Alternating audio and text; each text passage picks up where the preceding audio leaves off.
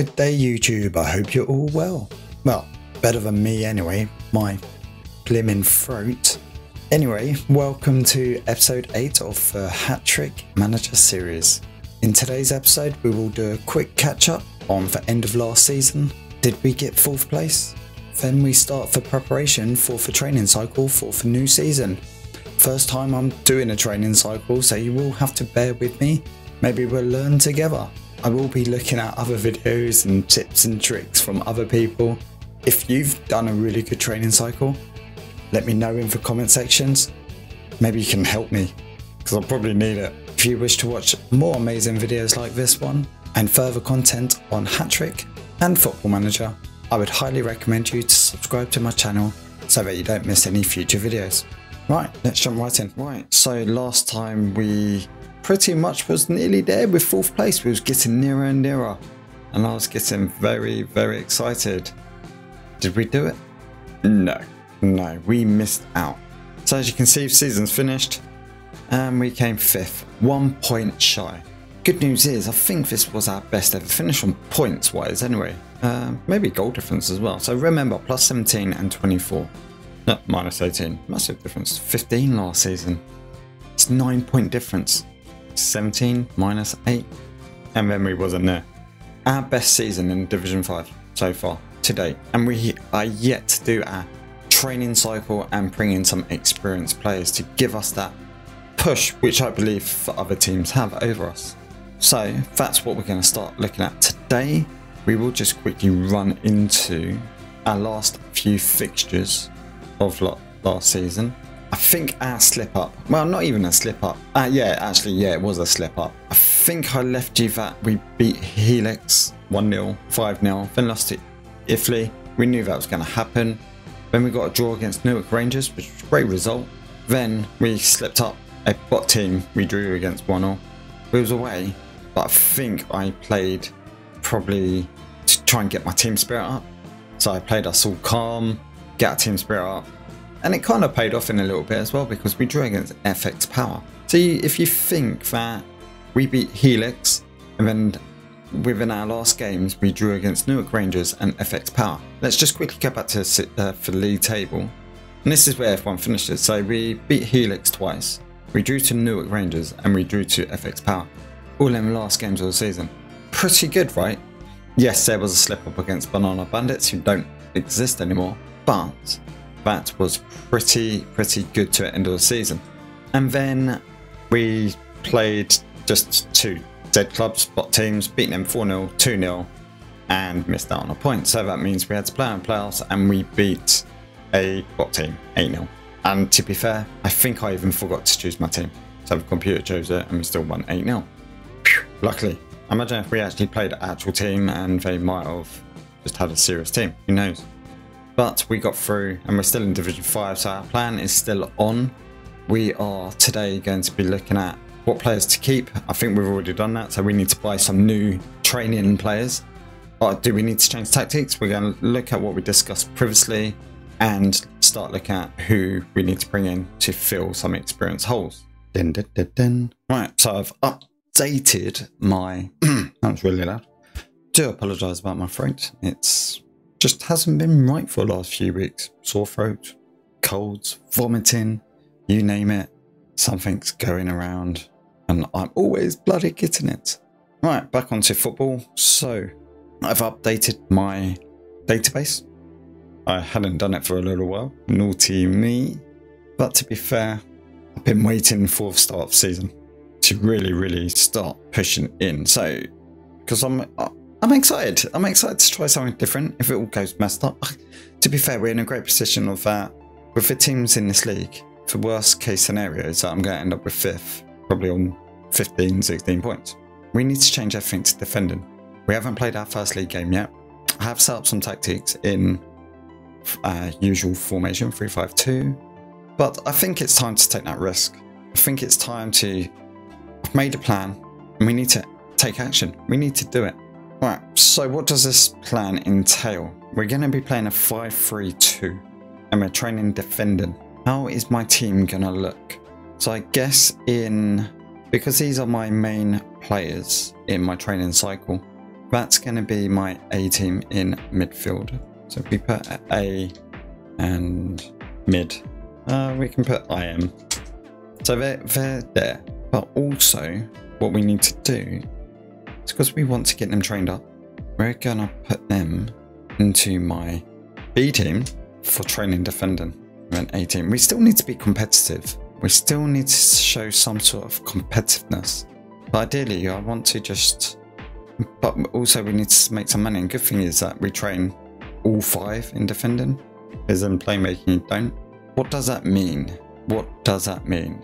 Now if we look at our team in defence, this is who we've got. We've got 4 central defenders. And let's just look at it in a basic term. We've got 1 at 13 who's 23 years old. And then 2 at 11.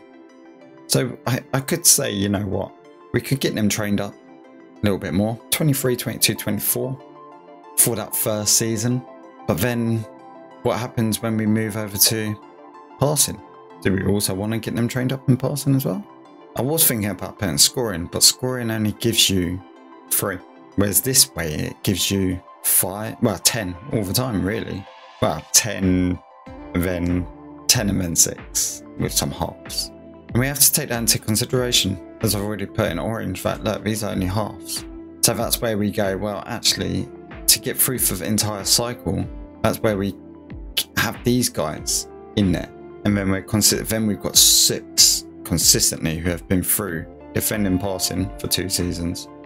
And then we go into that. Something along those lines. It's not easy, but we're training defending, passing, playmaking. And just see what it brings. That's 4 seasons. 4 seasons. See what results we could get out of our players. But this is the start, so we need to do it right.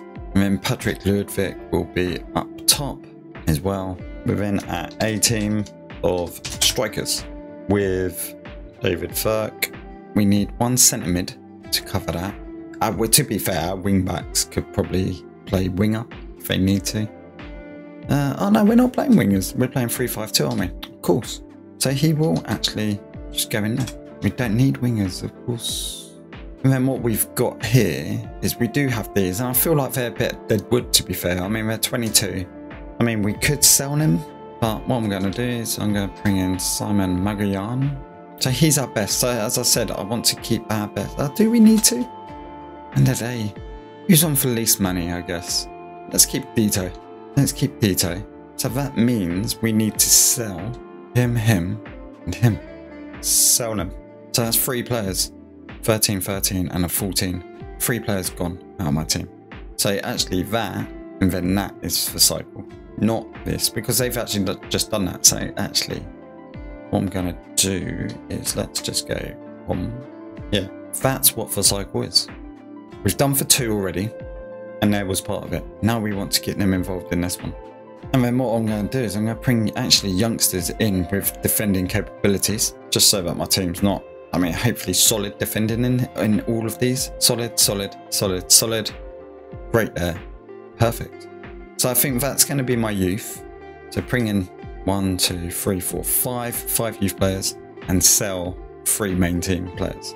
And then once we've done that, I will then look at how can I improve the rest of my team. And I guess that's going to be my strikers. Could it mean Patrick Ludwig remains in my team, but I get rid of these?